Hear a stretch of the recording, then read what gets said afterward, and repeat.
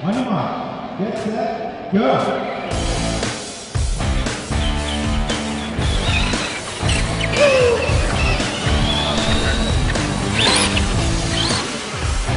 We can do things that the big guys can't do. It's like racing, like crashing, like doing it in funky warehouses, and participating rather than just watching. What they're doing here is autonomous vehicles in an indoor setting.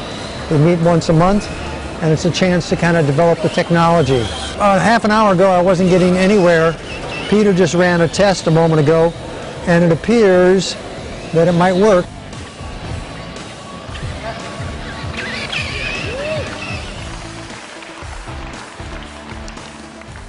This is a really great environment for just getting a cheap piece of hardware, 3D printing, doing a lot of programming to get the fastest AI car to go around this track.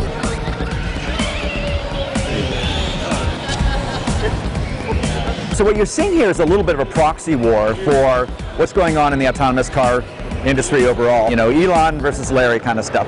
So this car runs off of a neural network, and that's what, you know, makes it think, makes it go. And right now I'm just showing it all the examples from me driving, and hopefully it'll learn how to drive like me.